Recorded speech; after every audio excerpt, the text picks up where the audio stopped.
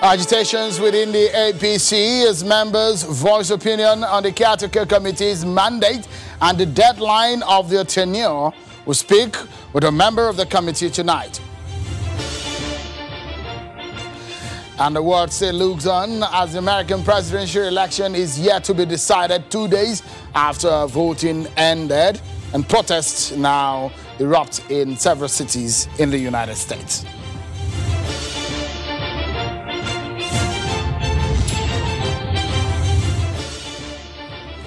Hello everyone and welcome to Politics Today on Channels Television. I'm Sean Kimbalo in Lagos. It's the second day after voting ended in the United States and no winner is declared just yet in the presidential election as counting continued 2 days after election day, slowed by large numbers of mail-in ballots amid the coronavirus pandemic.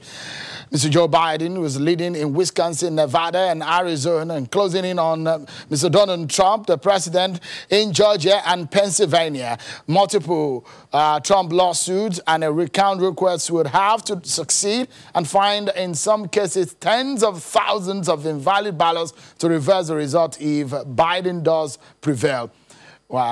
Demonstrations now over the integrity of the United States presidential election started early today in Philadelphia and other cities as ballot counting dragged on in a handful of states that would decide the outcome. By the way, another Nigerian American has joined the list of Nigerians who have emerged as winners in the ongoing U.S. 2020 elections, just like Oye Owolawa and Esther Agbaje. They have so far recorded success. Nnamdi Chukwuocha is the winner of a seat in the Delaware State House under the Democratic Party. About 9 Nigerians were in the race vying for different positions at federal, state, and local levels. Tonight, our attention is on the internal squabbles of the APC, the ruling party in Nigeria. We get into that in a short while after your stories in our political roundup.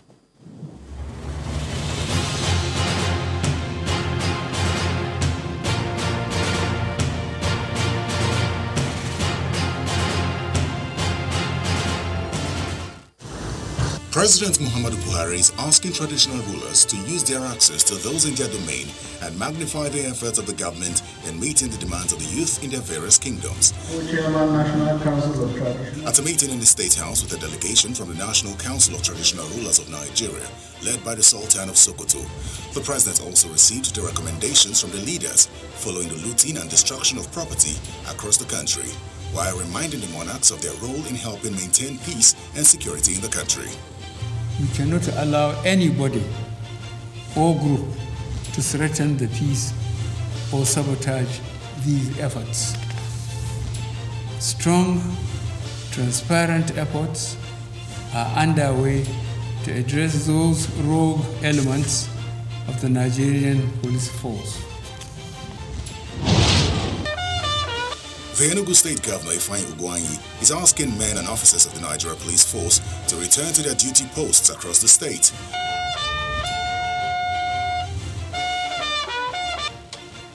Governor Ugwuanyi made the appeal during a visit to the Senior Police Officers' Mess to commiserate with the members of the command over the loss of security personnel, grievous bodily injuries and destruction of security infrastructure. The good people of Enugu State have before now enjoyed your excellent policing services, and wish that we come fully on stream and return to all the security posts in the state. Enugu State government understands that certain operational challenges may be inevitable in the face of the damage done to some security infrastructure during the mayhem, and is willing and ready to support you to overcome them. The Kaduna State Governor Nasir El-Rufai today visited his Lagos State counterpart, Babajide Sanwo-Olu, at the Lagos House Marina to condole with him over the extent of damage carried out by the rampaging youths who took advantage of the End SARS protests to loot public and private property. Governor Nasir El-Rufai assures Mr. Sanwo-Olu of supporting him in these efforts to get Lagos State back.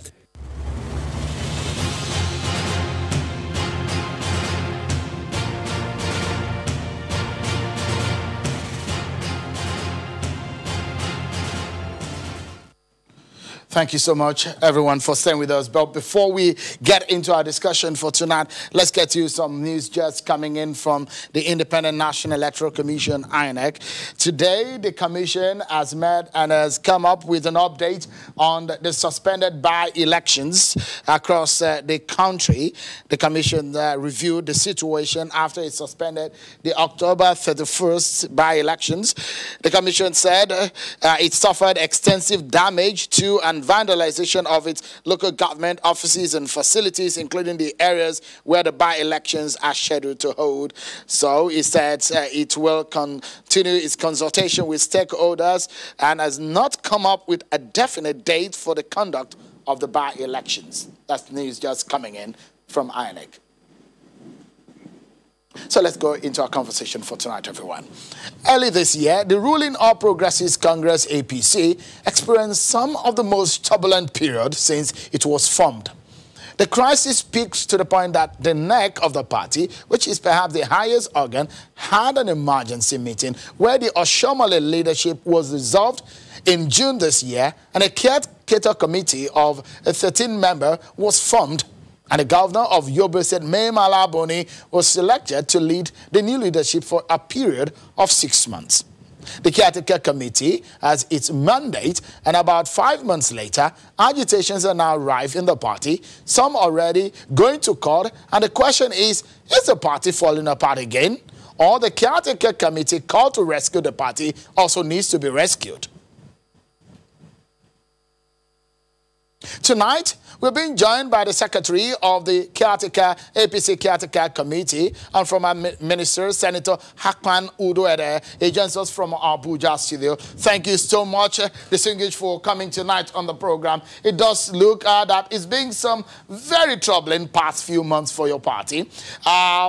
Since June, when the APC Caretaker Committee was set up by the neck of the party, how do you describe the journey to reposition your party? Thank you, sir. Thank you very much.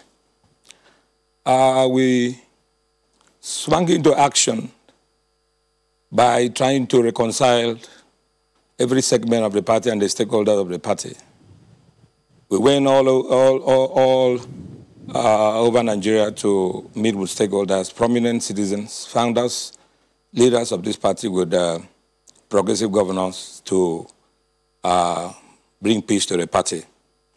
And we are privileged to be given this assignment in time like this by Mr. President and NEC. And that's what we did. And after the nationwide tour to bring leaders together, we were faced with the Edo election. We inherited Edo election. And after Edo election, and we have to conduct primaries for Ondo. And after the primaries, we have to reconcile the aspirants to come to one fold so that we can win the Ondo election. And before that, there was a lot of crisis also in Edo. And a committee was formed. And that committee actually was aided by the former Senate President, Senator Ken Namadi. We tried to bring everybody together so we can win Edo. But we faced a situation in Edo. It's like packing the spilled milk, and we struggled as much as we could. Then after that, we were also faced with the by-election issue, to conduct primaries, to fill in those positions that you have just said the INEC announced.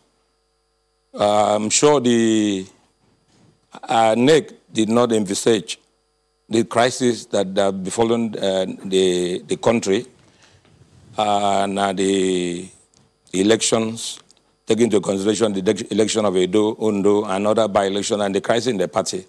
So we have done well. We've reconciled so many states, and we also we brought in a lot of people to the party, like the former national chairman of the PDP, Senator Gamade.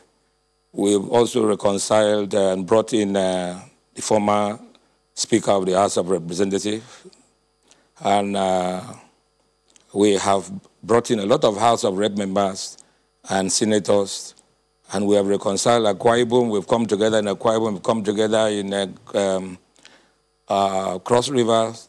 We have reconciled Right Honorable Amechi, the Minister of Transport, with the Minister of Petroleum, and we have carried out the President's instruction by writing to all the states to withdraw legal actions against the party or members of the party so we can be one. Some complied, some there is a judiciary pronouncement on some of them. And after that, you are a living witness of what is going on in the country, the NSAS protests and all that. So NEC in their wisdom did not emphasize that. So that's what we have done. And I want to talk about the chairman of this party, who is God sent as embodiment of humility. It's a man of peace and reconciliation. So that's how far we have gone.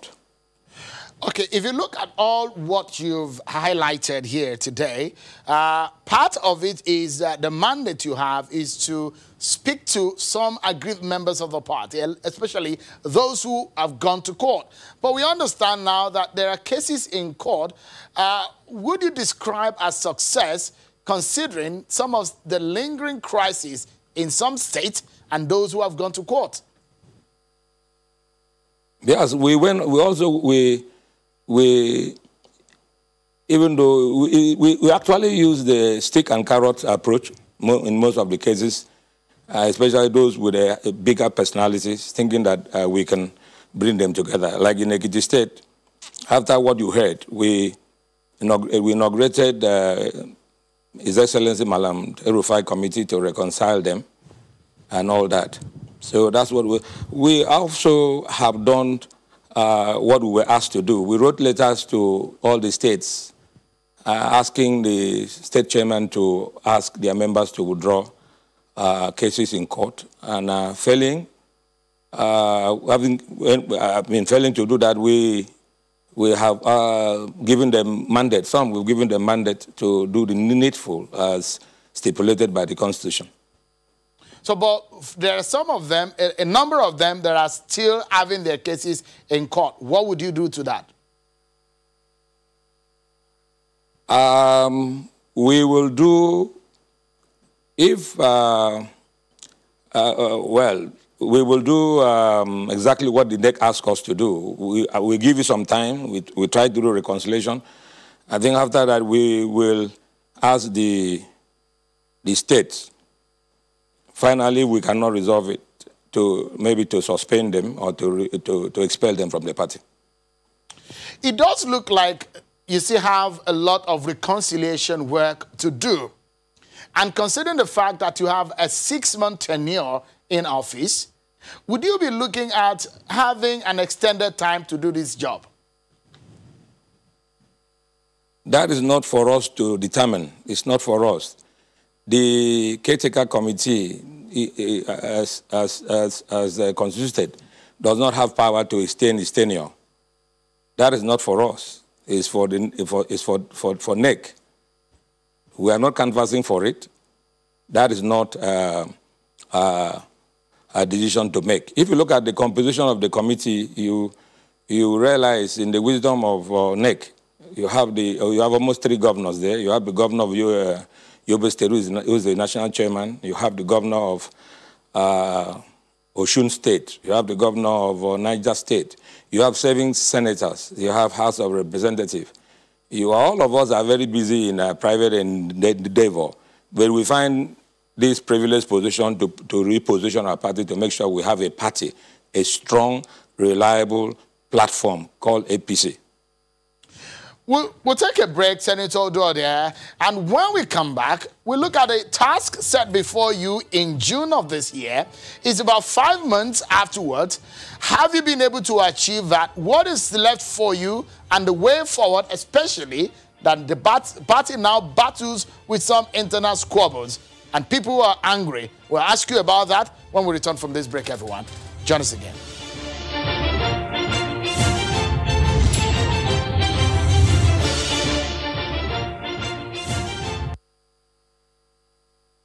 I urge all party members to heed to the appeal by our leader, President Muhammad Buhari, GCFR, on his call to all aggrieved members who have instituted various cases in the courts to please withdraw such cases in the interest of our great party.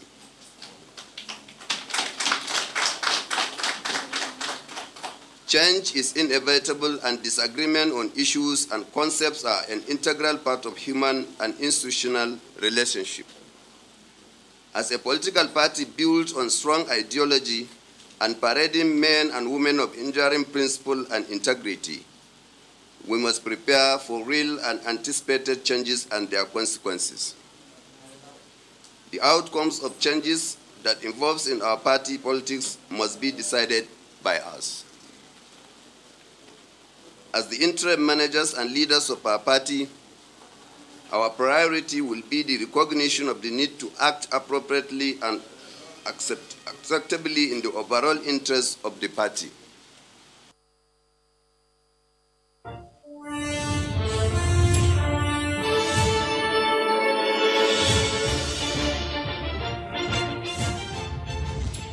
Thank you so much, everyone, for staying with us. We were talking about the internal politics of the ruling All Progressives Congress, APC, in Nigeria. The secretary of the party's National Caretaker Committee, Senator Akpan Oduode, has been speaking with us from Abuja studio. Let's continue with our conversation with the senator. Senator Oduode, part of your term of reference is to organize a national convention. When do you hope to achieve this? Yes, we have started, but when we resumed, we realized that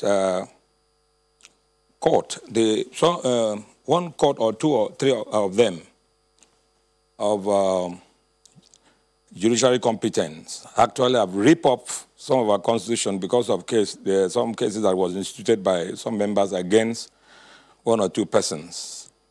We have to really look at the Constitution and how to succeed to do it. We have taken into consideration the delegate elections, those who are supposed to be at the convention. And we are very careful in the sense that we don't want to have a crisis. A crisis is not for you to organize a constitution. You cannot build a house on the sand, a whole story building. You must have to have a solid foundation. Because if you don't do that, the individuals that are sponsoring crises in our party will actually institute illegal action against us just to derail us. So we're very, very careful. Our ultimate aim is to organize a constitution, and we're working towards that. We're consulting with stakeholders. We're consulting with the governor, consulting with leaders of the party. We're consulting with the president, the leader of the party. We're doing that. So once they approve what we're doing, then we are good to go. When do you hope that this will happen? We will go to NEC for approval. It's the NEC that will give us the final approval. And when will this next NEC meeting be? As soon as possible, before maybe this month. Because the consideration is that by the end of December or so, your 6-month tenure will expire. Are you afraid that should that happen, it will jeopardize the work you have done in the past months? No, we are actually not afraid because we're not seeking ourselves. We're seeking the interest and stability of our party. We have nothing to be afraid. Is the national chairman going to be afraid? A saving governor? Is the governor of Niger State going to be afraid? Is the governor of Osun going to be afraid? Is the sitting senators going to be afraid? House of Men, what will they be afraid of? We are given this responsibility, and it's a real privilege, like I've said, to stabilize this party. You're talking about crisis. We need to stabilize this party. It's not because of sentiment. We throw our party into a burning fire. That's what we're doing. We're very careful. We're taking into consideration the party constitution, how to do it peacefully and to come out successfully. That's the end. That's the ultimate end. No, the ultimate aim is to bring a peaceful, cohesive, strong, powerful, united, progressive party.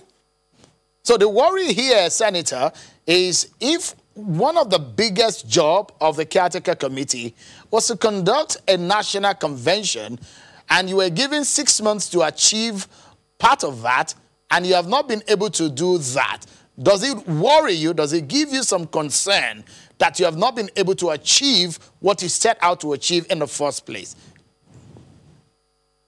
Shehu, if I invited you to do a convention, a party convention under a serious crisis, as I'm talking to you now, you have a situation where members don't even have a membership card. How are you going to elect delegates? You have some people who have left the party. Example, Atiku Abubakar, His Excellency, the former Vice President, left the party. You have Senate President, Bukola Saraki, Senator Bukola Saraki, who left the party. You have the governor of Sokoto State, who left the party with their supporters, and you have other people who are coming into the party. How are you going to reconcile that? And you have a lot of states with parallel ESCOs. And one of our mandate is to reconcile this, to have a united party. If you are to elect the delegates, how do you go about that? If you are given a responsibility, when you look at that responsibility, you go back to those who have given you responsibility and show your achievement. And this short period of time, we have achieved so much. We have brought sanity into the party. We've returned the party back to the party secretariat. We are not operating from our houses. We are not operating from our private offices. If you come to our party, it's lively, it's booming. People are happy. You come, you see people in the national office. You can ask questions, the question will be answered. So, I mean, so we have done so well. Okay, so Senator, before I go into other areas of the crisis and what happened today, let me ask you, is it part of your mandate of the caretaker committee to bring back some of those whom you've mentioned tonight that left your party back into the fold? We are open. If they're not coming with additional crisis, we are open. The political party is like a church or like going to the mosque. You are not restricted. When you confine yourself to the ambit of the constitution of the party, and we're trying to do that, we can't stop anybody from coming into the party. Dukara, the former Speaker of House of Representatives, is back to the party. We have other people coming back to the party. The party is getting stronger and stronger. See, in politics, you're not going to be free of small crises, people sponsoring petition or going to court. It's part of the distraction. If you remember very well what happened to our party in Rivers State, most of the crisis is not from within the party, it's outside the party. Because the domain you operate from, especially the major opposition party, they will make sure that you don't have stability. So we have to be very careful. So, we need to seal all the loopholes so we will not be taken to the cleaners. So you mentioned Rivers. Quickly, I have a few questions before we close. I'd like to ask you. You mentioned Rivers State. Are you able to reconcile the Minister of Transportation and his friend, Senator Magnus Abe? It's ongoing. Okay. So another question I would like to ask, when you said that you're hoping that to bring back some people back into the party, you mentioned the former Speaker, Yakubu Dogara, and you mentioned the name of former Vice President Atiku Abubakar and former Senate President Bukola Saraki. Are you hoping, have you reached out to them to wanting to bring them back to the party? Why I mentioned their names is because of the exit of them and their supporters. We're talking about how to revalidate our membership cards, how to return the party back to the grassroots, how to return the party back to the ward, how to return the party back to the people. It should be people-oriented. People should own this party. What I'm saying is that when they left with their supporters. Now, how do you reconcile that? How do you reconcile? And people are coming in. If you come into the party, you're supposed to go to your ward, get a ward, register in your ward, and all that. We are not begging people to join. If they find it necessary, or to come back to where they belong, then so be it. But for us to say we are in campaigning to bring anyone back to the party, no, we're not doing that. Some of them will on their own see reason to come back to the party, a winning party, a party that will win. All right, Senator, quickly. Our mandate is not to go back looking for them. Senator, I have just about two questions before we close. If they come back, we welcome them. Great. I have just about two questions before we close. A quick one. We wanted to clarify the issues on the ground, especially as regarding your tenure in office, because of some of the things that you have listed, the National Convention. But would you be seeking at the the NEC meeting an extension of your tenure to achieve some of the things you want to? That is not, we're not supposed to canvass for that. This committee is not canvassing for that. It is left for the NEC and the stakeholders of the party to decide. So we are not in any crisis. Those who are bantering about causing confusion within themselves that we are doing that, we are not in the position to do that. The caretaker committee is not in the position to do that. It's only the NEC. It will show them our program, what we have done. We need to go and present our scorecard. So this is what we have done. This is what we have done. This is what we have seen. This is what we met on ground. This is the constitutional issue. These are the things. In their wisdom, if they say do a convention in December, so be it. It's not for the committee to start talking about extending. In fact, we don't have powers to do that. Senator, we need to close now, and please help me. Just in 30 or 35 seconds, I'd like you to answer this short question. Are you using the same zoning template that is existing in the party going into the National Convention for the offices that are up for election? Once again, it's not in our position to do that. That is left for NEC. That is left for stakeholders. It's not in our position. That's not part of our mandate. It's not in our position to do that. All right. As we wrap up, Senator Oduor, please tell us, there is a growing tension again in your party, similar to what we saw early in the year, which led to the intervention of the caretaker committee. Going forward, and as we wrap up, how do you hope to resolve this, considering that you have just about 30 days to go? Well, I don't notice them because the majority of stakeholders are they're happy about what we're doing. The progressive governors are involved in what we're doing. The major stakeholders are involved in what we're doing. So when you're talking about crisis, I'm taken aback. I don't understand what you mean by crisis. If you have one individual going to court because it's being sponsored, it doesn't mean that we have a crisis. We have a stable presidency. We have a stable party. We have, in most governors in our state are doing very well. We have very stable government. So there's no crisis at all. All right. Majority of APC members are very happy with us. The state chairman passed a vote of confidence on us. The NEC, again, the NEC passed a vote of confidence on us. And that, when you're talking about crisis, I don't think we have crisis. Senator Akpan, Uduede, the secretary of the APC National Caretaker Committee. It's a pleasure having you on the program and coming to speak about some of the issues in your party. Thank you indeed for coming. I'm most grateful. Thank you. Thank you. And that's how we end the show tonight. Thank you so much, everyone, for watching. I'm Sean Kimale. Bye-bye.